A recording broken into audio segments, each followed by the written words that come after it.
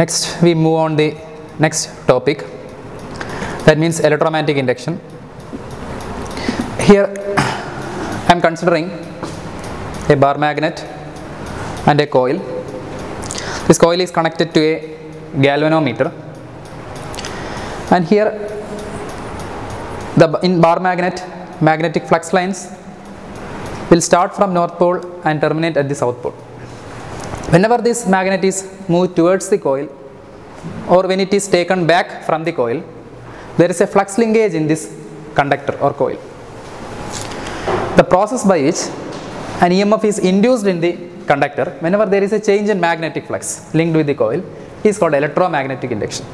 So whenever this magnet moves towards the coil or it is taken away from the coil, this galvanometer shows a deflection. That means it is used to detect the presence of current in this closed coil.